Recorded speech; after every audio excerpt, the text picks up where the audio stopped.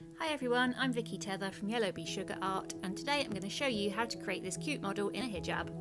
First of all, I'm rolling the paste into a ball and then placing my finger just under halfway along the ball and rocking from side to side with my little finger.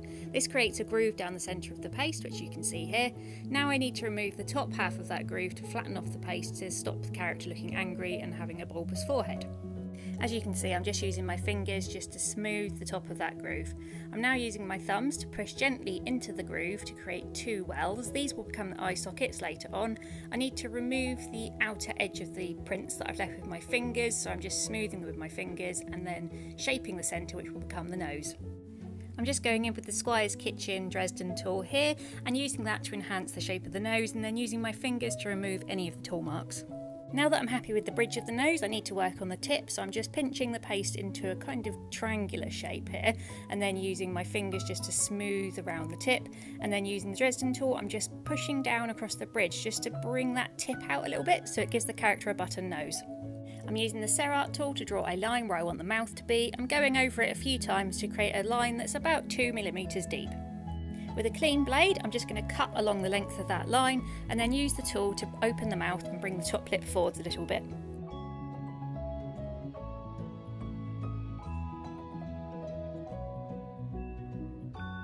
I'm using my finger to create the top lip now by gently patting and pushing the lip upwards and then gently closing the mouth using my hands. Next, I want to create the bottom lip, so I'm just using the Dresden tool just to gently push down and up towards the line of the mouth to create that bottom lip. On either side of the mouth, gently push the Dresden tool in to create a hollow. You're aiming to do this below the top lip, so only on the bottom half of the mouth, and then use your fingers just to smooth away the tool marks. Use the Saracino tool to extend the mouth out a little bit by about 2 to 3mm, and use the Dresden tool to lightly press in on the underside of that line just to accentuate the bottom lip. Every time I use a tool, I always go over with my fingers afterwards just to smooth off the shape in case the tool's left any imprints. Now I'm shaping the chin, I'm just using my fingers and thumbs just to shape around the bottom of the face and bring the chin in and downwards. I want this character to have a neck, so I'm gently pushing down towards the workboard to create kind of a little skirt around the character, and then I'm pulling that downwards and rolling it to create the neck. I'm now going back to the nose and using the Saracino tool, I'm pushing in and then outwards to create each nostril. The nostrils were facing forwards at this point, so I just used the Dresden tool just to push them backwards and into the position I wanted them. To keep the eyes symmetrical, I use dots to guide me, so I'm just pushing in the Saracino tool on either side of the nose and then towards the temple area. This will be the upper and lower corners of the eye. I use the line that I'm drawing here just as another guide, so you don't need to draw it, but I just find it helps me. I'm pushing the Dresden tool in with the side of the tool touching the dot of the inner eye and then working my way up towards the dot at the temple, doing the same on both sides. I find that if I do it this way, it ends up more symmetrical in the end. I'm now using the back of the tool to go along the bottom, so starting from the inner eye and working my way up to the outer eye.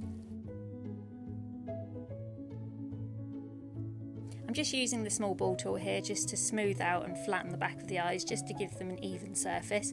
And then I'm going to use the Saracino tool to add the corners of her eyes in before rolling 2 balls of white modelling paste and shaping them to roughly the same size as the eye sockets before popping them in, and then using my fingers to fit into position.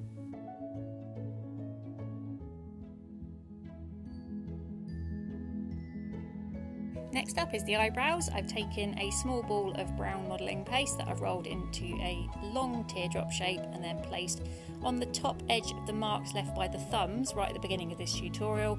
Then I'm adding in the under fabric underneath her hijab, which is just a pink sausage which I've patted and flattened to the top of her forehead.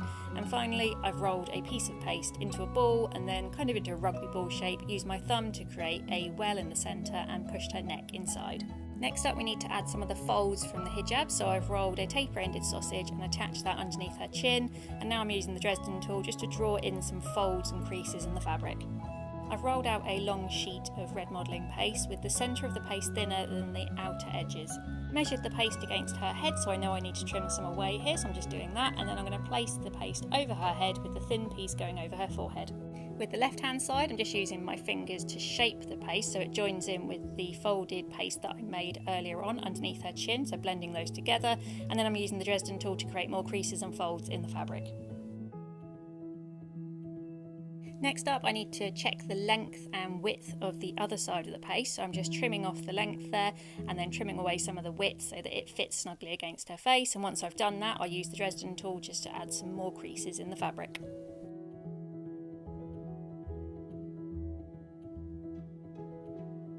And now we move on to the painting. I've mixed some Magic Colours dust colour in the shade Chocolate with some clear alcohol to form a paint, and then I'm using a fine paintbrush to draw a semicircle on the top edge of her eye. When I start working on the other eye, I usually start by drawing a really small circle just to make sure it's roughly in position, and then filling it out depending on where I think the rest of the eye needs to sit. I'm now adding some white colour, so that's Snow White by Magic Colours, into the brown to create a really nice light milk chocolate shade, and I'm painting that along the bottom edge of each eye. I'm leaving a slight bit of the chocolate brown visible underneath the bottom of that line there. Now I'm going in with the black, drawing a circle for the pupil in each eye and then adding a little bit of paint along the top edge of that semicircle.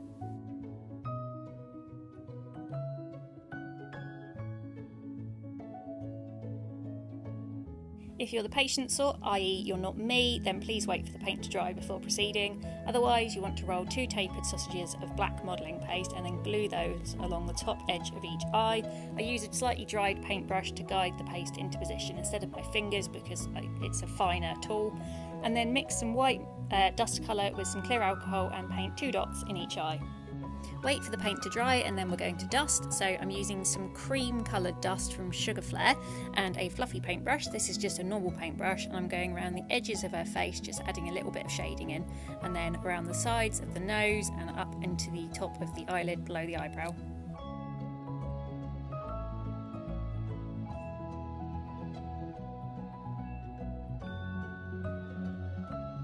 I'm just adding some chocolate dust colour to the cream to create a medium brown, and I'm going to dust that around her eyes to give her some makeup.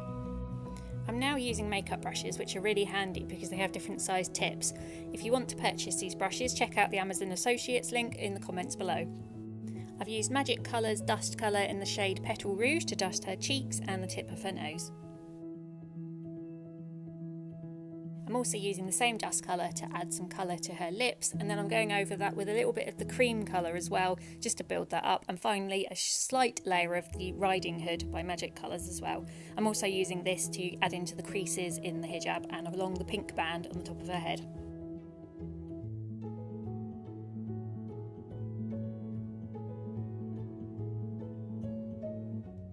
And that is our model done. I really hope you've enjoyed this tutorial. If you do, please hit subscribe and like, and if you've got any questions, leave them in the comments below.